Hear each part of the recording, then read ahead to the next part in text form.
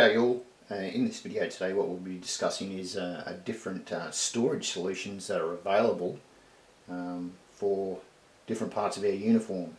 You'll notice once you're actually in the services you'll be required to upkeep your uniform and keep it in a very high standard. And to help you with that, I'll just offer you some hints and tips on how to store them so they're stored properly and they don't decay while they're in storage, and also so you can find stuff. So it's an organisation thing as well. So we'll step through the different things. So first of all we'll cover is the storage of belts. So I've got Sam Brown and also the parade belt, obviously our parade boots, our accoutrements, and also our slouch hats as well. So I'll step through them individually.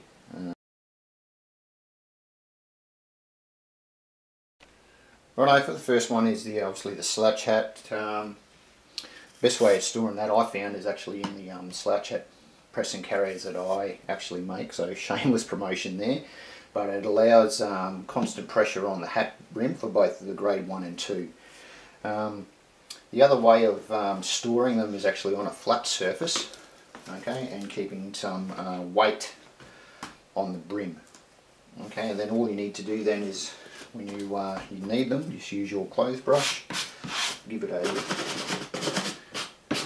quick going over, and you're good to go. So storage options: flat surface, heavy weights, or actually a purpose-built and designed and proven slouch hat press and carrier.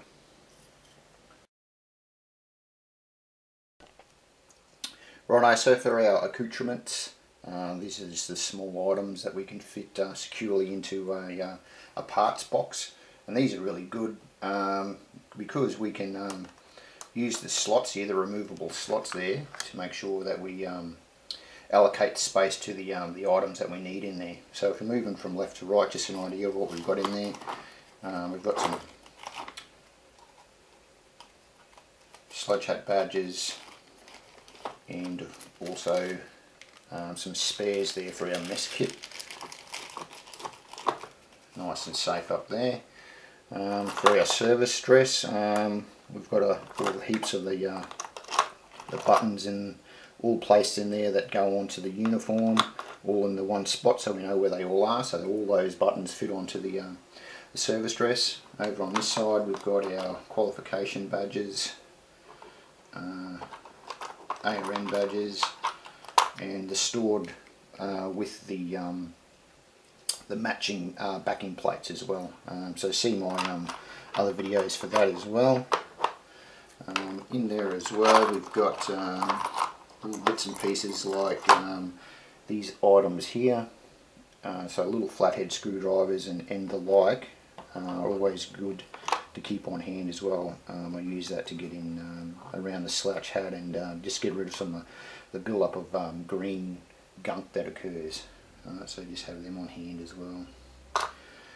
Once again, another place for some spare badges. We've got some colour patches and shoulder flashes in, shoulder patches in there as well, all ready to go. Lanyards, got some spare lanyards in there as well. Once again, shoulder flashes for your mess kit. We've got some spare Ds as well. You never know when you're going to use a spare one. And notice, and we'll cover that in more detail when we get up to the belt, but these haven't got any form of polish or anything on it, or brasso. Don't store long term with brasso on it, because that just creates problems. It becomes solidified and it's near impossible to get off. Once again, some spares here, an eraser.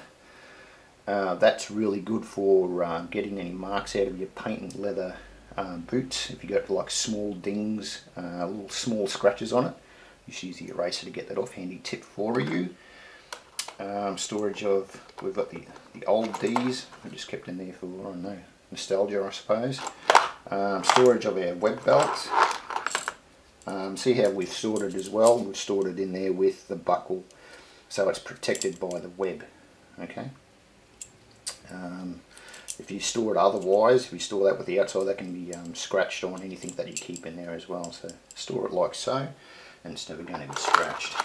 Moving along, we've got our cloth, and we've got spots in here for our auto sole. That's what we use to polish our brass with. You can use brasso, of course. We've got some spare belt, male and female buckles in there. We've got a black pen there, a black felt pen. Okay, that's always good to touch up your shoes. Similar videos for that. And of course there's always for some reason there's always a thread kicking around in your kit as well. Okay, so there it is there.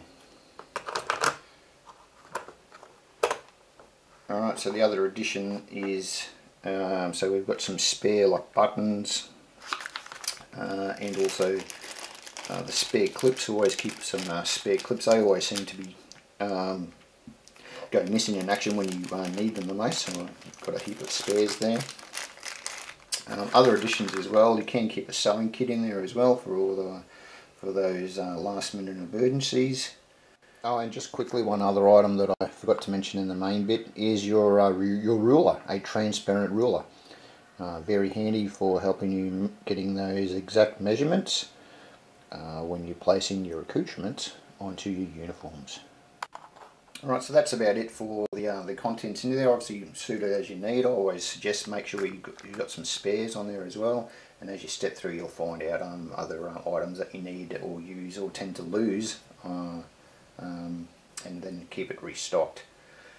So these can be picked up. I picked up this at Bunnings, so any hardware stores, or even if you're overseas like our brothers in the US, your Home Depot or your Walmarts. Very handy, always useful, and can travel well.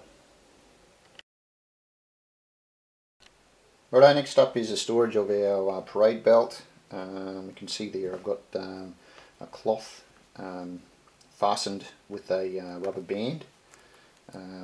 Because they're brass, they're malleable and they're very susceptible to scratching. So I always leave the brass on the belt because it helps maintain the shape of the belt itself. Okay. Once again, for long-term storage, don't leave brasso on there or auto sole, because it does dry and becomes very difficult to get off. So just regular maintenance to keep them up to speed. It's a quick polish every now and again, so it doesn't turn into just a really dull bit of brass. And then storage of those items, I keep these and I'll actually show you what I do with the longer items, because they don't fit real well into a box.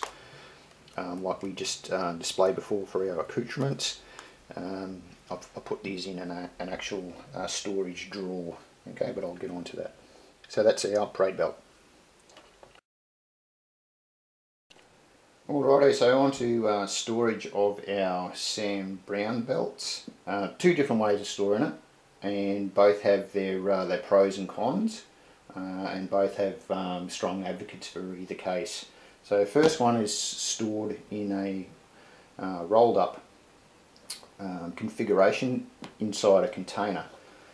So what we've done here, we've just placed an old towel on the inside and rolled up the Sam Browne and also the shoulder straps, and I've got two shoulder straps in there. The reason I've got two shoulder straps is one is longer and one is shorter, because you use the shorter one when you're wearing a service dress, because you wear it a little bit higher. So that's a little tip there.